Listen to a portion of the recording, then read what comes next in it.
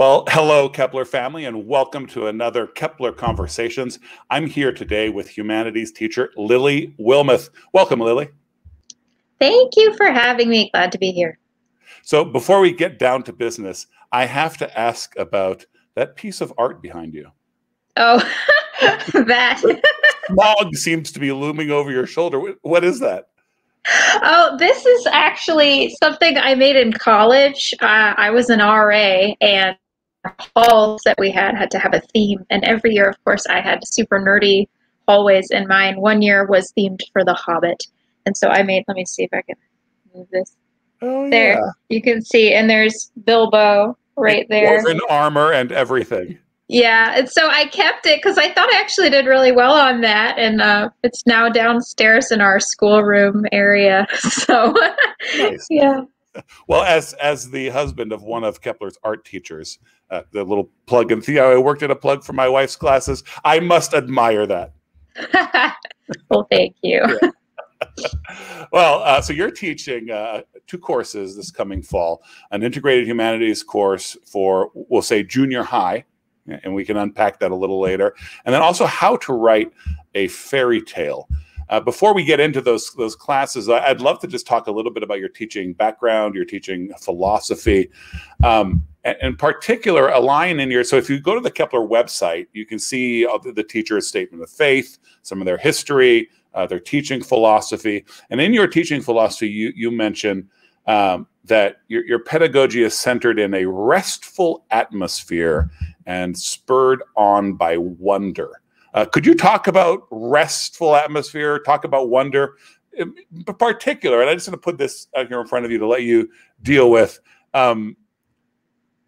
are people going to do work and do good work if you're talking about rest and wonder? Oh, that's a good question. Many good questions. Well, I definitely would encourage you to talk to a couple students who have taken my class, because I think that they would probably be able to explain it pretty well. Okay.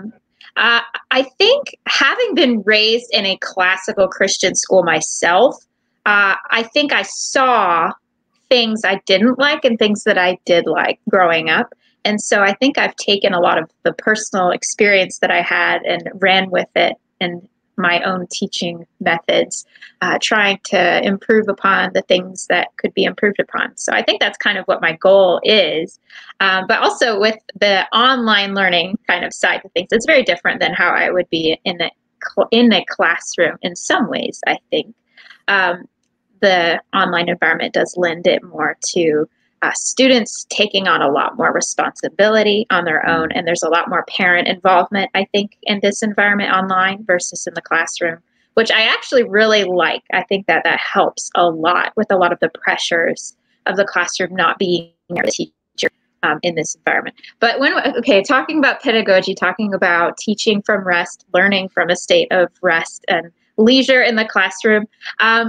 So growing up, I grew up in a ACCS school, classical Christian, like pretty hardcore, intense, strong academic school. And I went to ACCS conferences fairly frequently as a kid because my mom is a teacher also in classical Christian schools. So I had a lot of that around me all the time, her talking about the books, about the people she met. And there was so much that was inspiring and wonderful about it. But at the same time, there was this very kind of almost impossible to reach goal a lot of the time for the students, where they wanted you to read a stack of books this high and have good things to say about all of them, and do that in 5 different classes, and have time to do other things outside of school and somehow enjoy it all in the process. It's just impossible. You can't do that. It's impossible.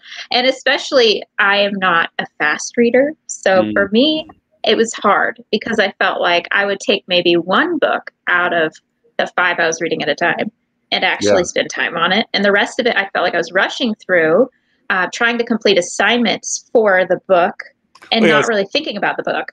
It's interesting that you say that, because I had a college experience, right? I went to a college that had some ACCS connections and its origins. And the very first thing we did was learn how to speed read. Right. And then they threw City of God at us and gave us a very short time to read it. And, you know, as a young man, I was quite proud of the fact that, you know, I had done this. But as I've gotten a little older and become a teacher myself, that's actually seemed a little crazy at the time. And then lo and behold, I discovered that same school a few years later kind of quietly kind of put that off to the side, like maybe this isn't the best way. And so, I think there is maybe in classical circles a growing prioritizing of schole and of leisure. And of course, people debate about what exactly that might mean. But I'm certainly a fan. And I know, Kepler, we having, this flipped classroom, we're definitely behind the idea that a restful atmosphere encourages learning. And actually, so, I mean, I obviously, I asked you this question knowing about you and knowing about your classes, and my office oversees, along with student council, the publishing of our student magazine. And I've got to say that your students in your How to Write a Fairy Tale class for last year were some of the most prolific in submitting. And they submitted good work. That told me two things. First of all, they're learning how to write and write well, and they're having fun with it. Second of all, they're confident in what they're doing, right? There's a reason that the people in this class feel like what they're making is worth putting out there and seeing how people will engage with it. So I was very impressed by that. And so, hey, you know what? Maybe wonder can produce results. Maybe you never know. And I'm so glad to hear that, because I think that's what I was hoping to accomplish. And of course, part of it is there were great students in that class, which is wonderful. It was a wonderful class to teach. But I think part of it too is I don't teach in the way that I'm at the top and I have to tell them all this stuff and they have to listen to me and they have to take notes. That's not really how I want to teach, because I feel like the works that we're reading are really what are speaking. It's not about me. I don't feel like I'm that important or special. I think it's more about these works of literature that I've chosen for us to read, and I've put them together in a certain way, having us read them in a certain way and asking specific questions. And the questions I ask the student are never what kind of questions or what or how did this happen? Why did this happen? What color shirt was the main character wearing? That's not the kinds of questions I want them to be answering. I want them to answer the why questions and the how questions and the application questions. So when we were reading through fairy tales in that class, or when we were reading through works of fiction in that class, I made sure that the questions that I was asking were very specific and required them to actually delve in and think about it and make this their own and actually take ownership of the work and to become interested in the work. So that's kind of, I think, the way I teach, essentially, is I want to teach in a way that stirs up their minds to get moving and to be inspired to learn on their own. Because it's not about Lily Wilmoth and how great I am, I think it's much better to teach in a way that inspires them to think and to explain what they've learned to me. And then they talk about it together in class and they come up with even better ideas. And then when they actually get down to the business of writing, and in that class, writing their own stories, their own fairy tales, we came up with some really excellent stuff because of all of the workshopping that they were able to do and the application and putting together different writers' opinions about what a fairy tale is and different writers' stories, and looking back on history, the history of fairy tales, and seeing all the different kinds of fairy tales that have been created, and kind of we described it as a melting pot of fairy tales. So I guess that's how Tolkien described it, is how there's a lot of fairy tales that are similar to one another, a lot of similar elements, but very different stories. And it's kind of like a melting pot that you pull things from. Every bite is different, and you can go and make your own stories using those same elements and still get really beautiful, fantastic stories, even using similar motifs or similar themes. So I think that they learned a lot about how to incorporate those things. Well, I thought your students did great work and took responsibility for their work. And that kind of touches a comment you made earlier that that piqued my interest for sure. And that you made the comment about teaching online and on the online environment being one in which students need to take a little more responsibility. There are several things about the Kepler experience. The flipped classroom, right? So the lecture is pre-recorded or done apart. The time together is supposed to be recitation, dialogue, interaction, conversation. In a lot of ways, it's like being in college, right? Where the student really has to, they're not going to have their hand held. The teachers are there, the teachers are available, their office hours or whatever, but the student has to take responsibility. And it's been interesting over this year to see how students from different backgrounds might struggle with a little bit of culture shock with that. Whether they're coming from government schools or whether they had been homeschooled. And of course, some students are on our diploma track and doing everything through us, but most families is, a class here or there, different experiences, different backgrounds. But, you do see occasionally, like you can just tell that it's just culture shock, that they're not used to not being told what to do and where to be all of the time, that they have to kind of take some of that on themselves. So all of that to ask, do you have anything from this past year that really that kind of struck you that way, and in observing how students took on responsibility for themselves? I think overall, my students did pretty well. I think they had a tough job in the sense that this was a new platform and kind of a new space, new teachers. Yes. And so in the beginning, there was definitely a learning curve for them on how things work, how to work this new classroom and everything. There was a big learning curve for me, I must say that.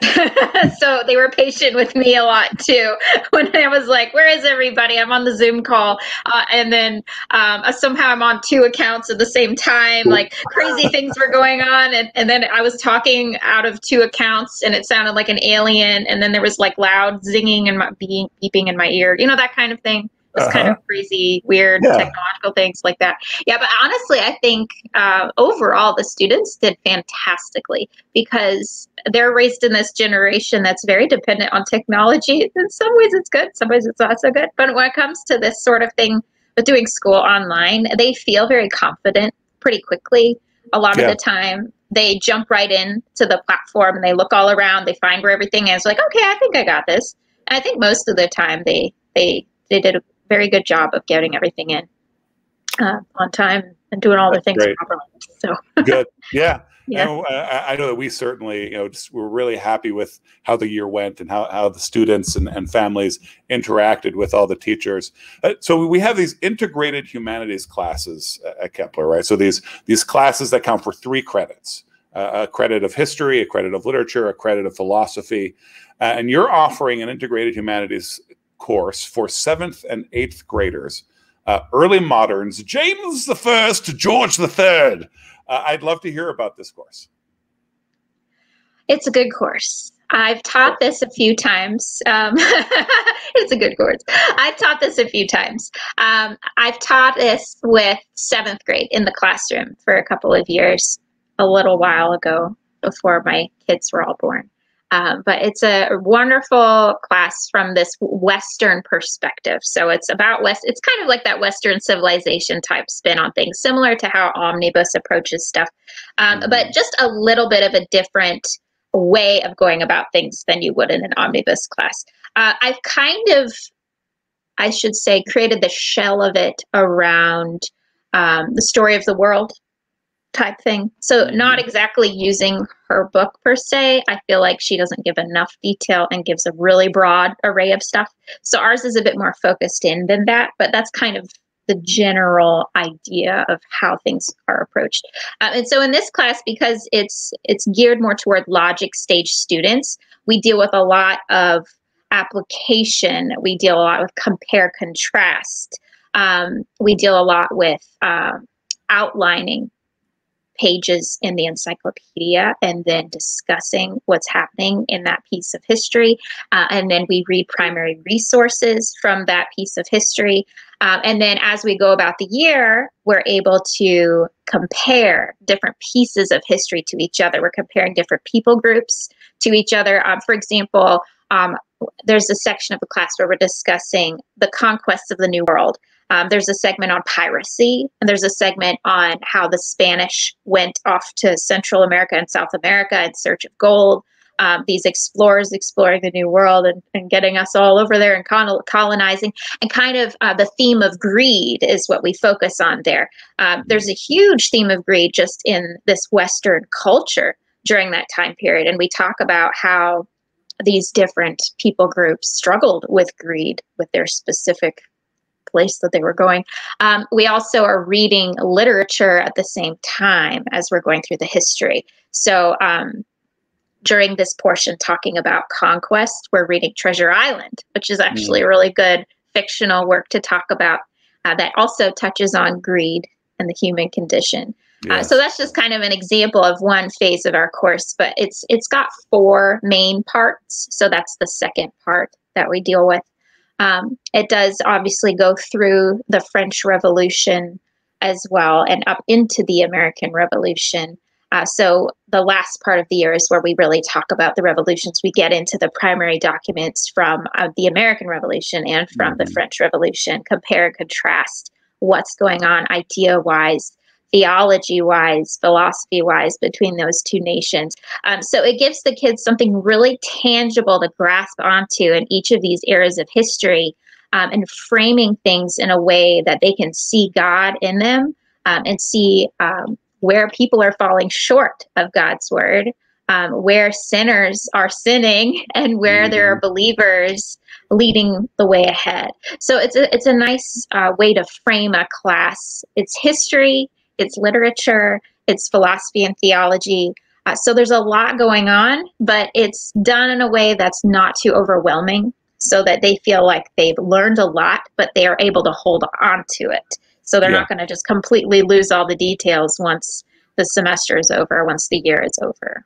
Well, I think when you integrate, that actually really helps to hold on. Right? When you're reading Treasure Island or Johnny Tremaine, and then you're also reading actual histories and mixing that in with letters written by this or that thinker, that's just a great way to hold on to everything. But I'm looking at the texts that you have here. And I have to ask about, it looks like a project that, I don't know if you've designed or if it's somebody else's, The Story of Blackbeard, Queen Anne's Revenge Project. So is that a project that the kids do? Or is that the project that Queen Anne exacted for revenge? Oh, that's reading material from, okay. It's hard to find reading about pirates, but I look for primary resources.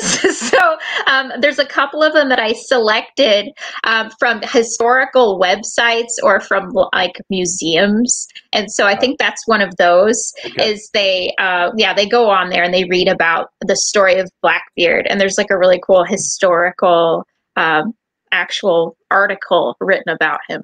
Well, I'll tell you, the 13-year-old boy in me reads that and gets very excited. It's quite fun. Those pirate articles are nuts. Like I have a few different stories. A lot of them were like newspaper articles from back in the 17 or 1800s. They're crazy. There's a lot of crazy stuff that was going down back in the day. And you have a class for upperclassmen as well, for 10th through 12th graders, how to write a fairy tale. We talked a little bit about, about last year and that class, a very popular course. It is right now in special access, which means that families should express interest. And once we have enough families that are excited about the course, which they should be, because it was a great class this past year, then we'll open it up and green light it. I'd love to see you teach this class again. Can you tell us a bit about this course? Sure. So in this course, we read a lot of different kinds of books. If you take a look at the reading list, it is pretty broad, and you're probably wondering, what in the world, how do we do all of this and learn about fairy tales? Well, I think the wonderful thing about the class is we start out with Tolkien.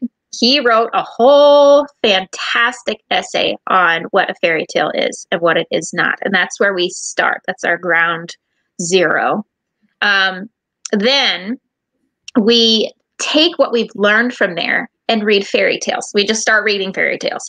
We have a few different classic authors that I've chosen for this specific class. There's lots of other great fairy tale authors, but we can't do everything. And so in the spirit of that learning from leisure kind of perspective, I've chosen a few things for us to look at. So then we have the students read a few fairy tales from each different author, and we talk about them. So I assign reading questions. And usually they have to answer the same questions for each story that they read. And then we come together in class and discuss what you answered on those questions. And all of them are why questions, how questions. How does this compare here? Why do you think the author did this? How does this make it a real fairy tale? Is this a real fairy tale? Why is it not a real fairy tale? What would Tolkien say about this? So those are kind of some examples of the sorts of questions you might see. Lots of different kinds of authors. For example, Oscar Wilde, his writing is very different than something like Charles Perrault or Hans Christian Andersen. Very different types of writing, very different flavors to their stories. So as we jump into the class, those are the things we're looking at, getting a feel for what a fairy tale is, what it is not. At that point, we start thinking about, how could I create one of these? So we start taking what we've learned and putting the pieces together. Later on in the year, they make their own fairy tale, and that's a big assignment, whole ordeal. They also do a satire of a fairy tale, which I think is a fantastic exercise in really learning what something is, because you're trying to create a kind of a parody of something. So you can't know what something is unless you've really, or you can't really do a parody unless you know really what it is, because you're making a joke off of it, essentially. So we got some really good ones going last year. And the latter half of the year, after we've finished one fairy tale, we branch out a little bit from just the pure fairy tale genre, and we look at fiction, and we try to find pieces of the fairy realm in fiction. So they read through these books and they talk about what in this qualifies as fairy or the fairy realm and what doesn't. And so a lot of it actually comes back down to the incarnation.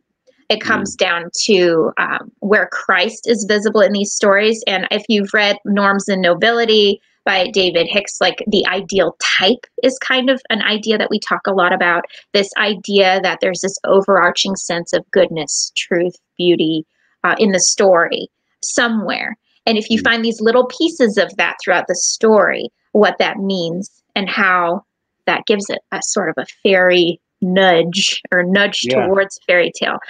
So at the latter end of the year, we're talking almost about how a fairy tale is different from fiction, how they're similar to fiction. And one of the last books that we look at is Fahrenheit 451, which is an interesting choice maybe, but it's a perfect example of a fictional narrative that almost 100% fits the line of a fairy tale, even though it's a work of fiction by an author who's an atheist. So very interesting stuff. But the students learn a lot through all of the reading that they're doing, and it's something they have to take ownership of themselves and to really spend the time on it, think about it on their own, and come to class with some great ideas to share. And it's kind of like a positive peer pressure environment, because everyone comes to class and they're like, I really want to have something good to say when we get to this question. And so you could tell that there were times when the student was like, gosh, I really messed that up. And they were just kind of embarrassed about it and just trying to encourage them, like, you know what, it's okay. You did great. Let's keep moving on. Yeah. Well, as both a teacher and an athletics coach, I am a big believer in the old positive peer pressure, and it's something that we've actually had a lot of family. We are a platform for homeschoolers, and as your teens begin to grow into themselves, that's really an element for both boys and girls. That it can be an important part of that educational experience. Is just seeing what other people are doing, and seeing what that standard might be and how you might be able to surpass it. And it's really valuable to be able to see what other people are doing when given the same parameters that you are. Well, thanks. That's nice to say. Well, not just you, but any great teacher. Yeah. Yes, you definitely do that, Lily Wilmoth. Well, both these courses, Early Moderns for 7th and 8th graders, and then How to Write a Fairy Tale. And How to Write a Fairy Tale is both a literature course and a creative writing. So you get all of that, both year-round courses. So I encourage families to check that out on our website. Below this video, we'll have the link to Lily's profile, and the classes will be on there. So I encourage you guys to check that out. Lily, thanks so much for stopping by. Oh, absolutely. Thank you so much. So long.